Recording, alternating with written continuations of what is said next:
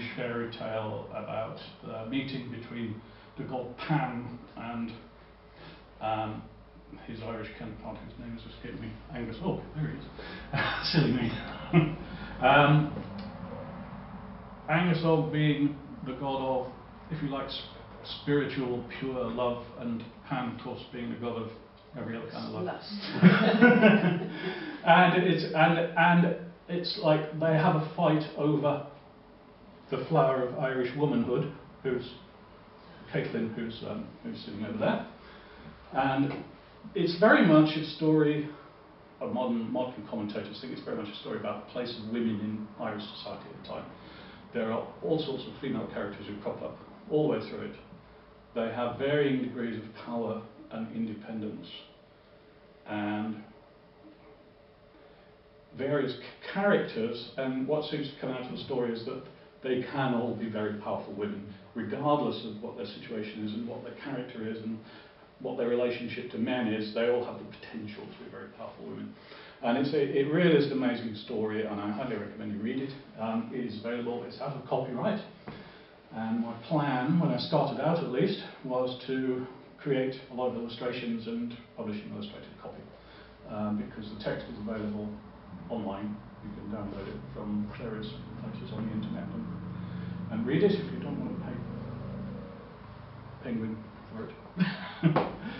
Even if it's still in print, I don't even know if it's still in print. So we're coming now to the digital content of that 50% of the project. And it is that many texts are available online, free of charge, because the copyright has expired. And that's a very recent thing that's happened. A few years ago, you wouldn't have been able to get the text of a book unless you opened the book and typed it out yourself, or put it through a scanner and an OCR program. Even if it was copyright expired, how would you get hold of the text? Now, thousands, hundreds of thousands of texts, public domain texts, are being collected together in various places on the internet. The notable one being the Gutenberg project, which simply takes the text in simple format of every single work they can lay their hand on, the crocodile being one of them. So I started out with the idea that I would have an illustration project that would be based on the crocodile. And I went to the Arts Council and I said, I've got this project and would you like to have a look at my work and what do you think about it? And the guy who I talked to at the Arts Council found another website which I had online, which was all based on digital abstract, sort of organic shapes and forms that I created on the computer. And he said, well, yeah, this project sounds very interesting, but I'm really interested in this stuff as well. And of course, there we had a second strand to the project, which also has digital computer connections. So this thing here was an organic form created in the computer, which I then printed out and used as a photographic reference, so that I might use a photograph of some creature that I've taken in the woods or something like that. So I'm inventing things to draw, and that is the other strand of the project. And you can see over here the picture of the flying machine to escape the bank manager. Sadly, it didn't work. Nobody's bought it yet. But the machine itself is again created in a three-dimensional fractal generation program on the computer, and then turned into something that's much more like a traditional artwork. It reminded me of Leonardo. Well, yeah, and that was my idea. I mean, I love Leonardo da Vinci. Yeah. So we're looking influences for all this. Yeah. That was what I was coming on to. So the first one is Leonardo. There was actually one which was based on a Leonardo drawing, and that's the one I've sold. But the others are in a certain amount of similar style, and we'll come on to techniques in a minute as well. I don't want this to be an incredibly formal lecture, by the way, so just ask if you want to ask anything. And I'm not going to go on forever and ever because everyone wants to go and have a look at the pictures. So you can definitely see some Leonardo flying machine influence in that. And I think also in some of the more, I mean, this actually could be a Leonardo illustration. It's actually based on an engraving from the original.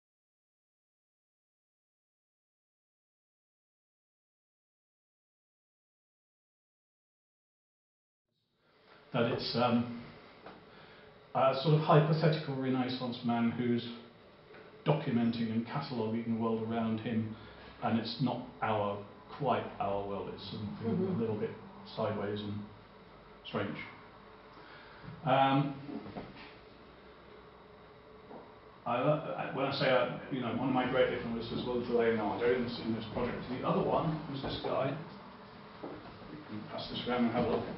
For anyone who's not familiar with him, Ernst Haeckel was a scientific illustrator in the 1930s, and he produced these fantastic illustrations, which you've probably seen around, of microscopic animals, plants, everything from plankton and some diatoms like this, up to lizards and so forth. But what you can see is they're not really in the style of scientific illustrations, because he was highly influenced by the Art Nouveau moment, and he figured that if he was going to make exacting, scientifically accurate illustrations of these strange things that he was seeing under the microscope, he might as well do it with style. And that is an aesthetic that very much appeals to me.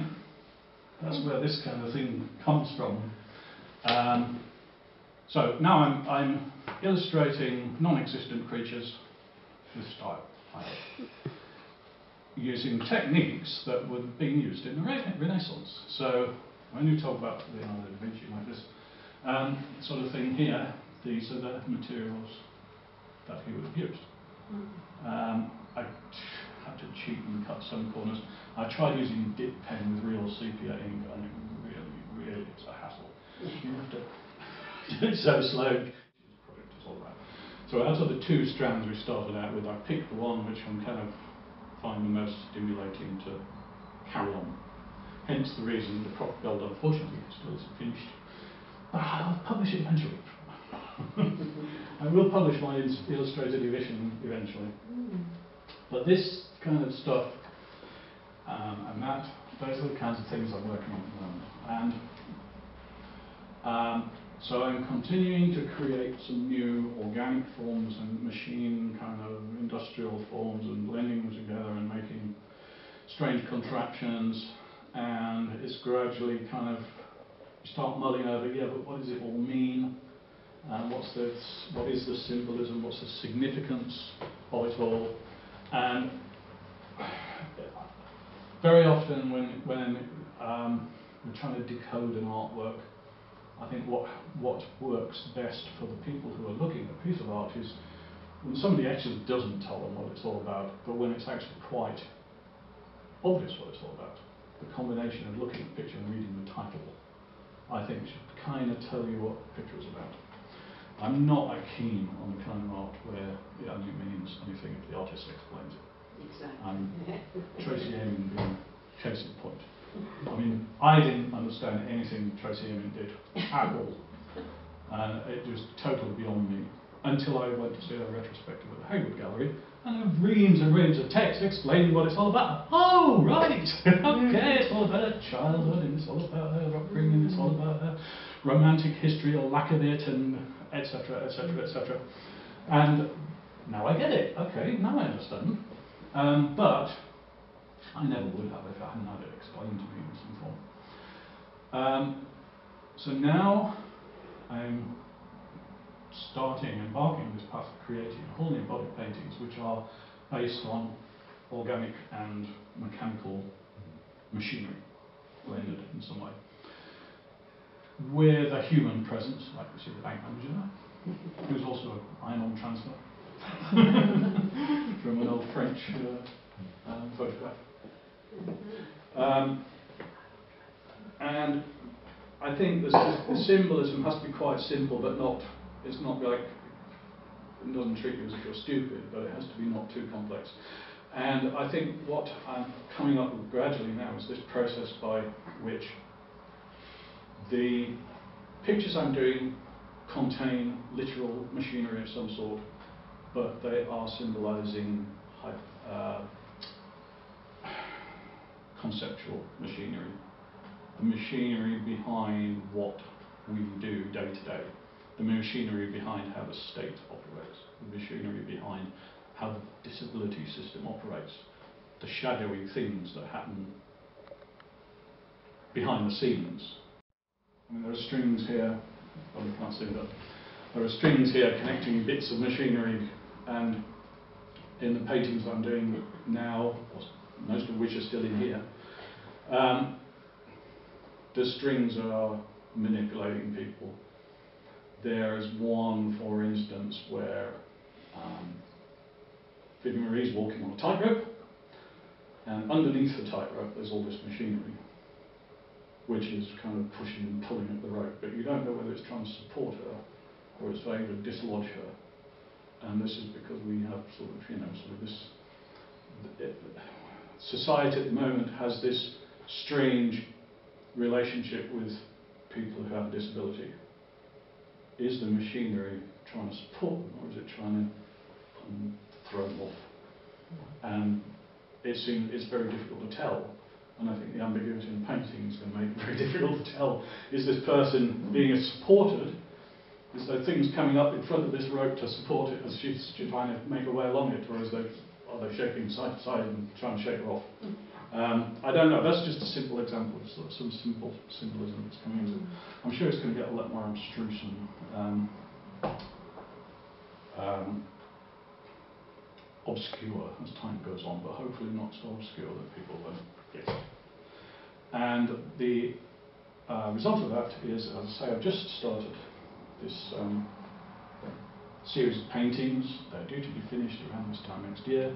Well, actually, they don't have to be finished earlier than that, but the first exhibition will be in February, I think, next year.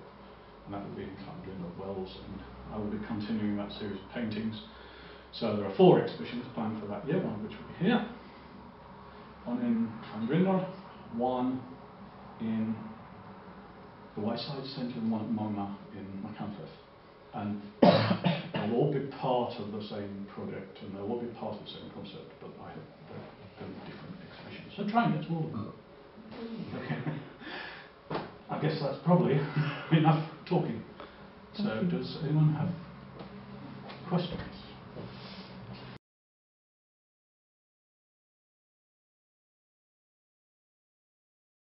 This is the most kind of symbolic of what's happening next. So it's taking this kind of thing, there's this kind of shadowy machinery of some kind, gears and cogs and wheels and levers and strings, and they are being combined with figures who are going about their everyday business in some way. But they are going to be spectacular, large oil paintings. I hope that's going to have a lot of impact. That people are going to look at it and think, well, that's kind of all right. I can see what he's saying there, you know. I mean, I have a couple of objectives when I'm painting. Artistic objectives, I suppose. One is, if I put a painting on the wall, it's that sort of size. If you see it from over there, you should be immediately saying, what the heck is that? I've got to go and have a look at it. I've got to have a closer look, and then it draws people in. I don't want a painting that sits in the corner and people kind of maybe notice now and then. It's all got to be something that draws people in and intrigues people. Intrigue is what I'm aiming for, really. And the other objective is when they do look at it and see the content, it's what is that all about? You've got to straight away want to know what it's about. And it's all about drawing people and engaging people's imagination, intelligence. There's an awful lot of art we see, and art, is like in inverted commas there, really, which is decorative. I'm not really interested in just decorative. It's kind of, the illustration work I've done here is the last dying gasp of my decorative phase. Which means doesn't mean I can't do anything decorative from now on. But it does mean it's going to be at least as meaningful as it is decorative. And there's a story behind that. 2-3 years ago, 2011, I was shortlisted for a competition which was run by British Airways, which was called Great Britain's. And the art part of the competition was aiming to find an artist to design livery for aircraft that were going to be used, their little fleet of aircraft that was going to be used to ferry in competitors to the Olympic Games in 2012. So if you look very carefully, you might find some familiar shapes in here. So I came up with a little portfolio of potential designs, which I used this computer software to generate. And I got shortlisted out of several hundred entrants into the last 10. Oh, well done. Well done, yeah. And so the last 10 of us went to the Royal Academy in London for interview, and were interviewed by a panel which was Tracy Eamon, Eliza Bonham Carter, who is a distant cousin of Helena, and is a curator of paintings at the Royal Academy, the CEO of British Airways, and the guy who's in charge of painting all their aircraft, and their senior HR director. And so there was this panel interview where I had to present these designs. Needless to say, sadly, I didn't win in the end. I'm a bit miffed because the guy that did win, I don't know if you saw the winning design. It was gold and sort of, it was meant to be dove piece, and it was a graphic designer from London who won it, who happened to be at the Royal College of Art at the same time. Furniture designer, actually. Yeah, oh right. Which seemed a bit odd. Sorry. Furniture He designer. was the designer, yeah. Yeah. But he was the one who won it. But at some point, and Tracy Eamon was sitting in this little row of people behind a table and looking like she really didn't want to be there. I mean, she looked like she had the worst hangover in the entire universe. Which she might well have. And at some point she picked up, I've given everybody a copy of this portfolio, she picked it up and she had a look and she went, and looking at the digital design on which that drawing was based, the original digital design, she picked it up and said, you know what, if I saw a plane on the runway with that on it, I wouldn't get in it because it looks like a plane crash already, innit? So I was inspired to take the original design and make this drawing of it, and it's called that Tracy Eamon said, well, it looks like a plane crash. Have you just sent her a copy? Not yet. Oh, you I should, should. yeah. I really should. So that's the story of that. That's about the end of my story. Please go around and have a look at all the pictures if you've got any questions.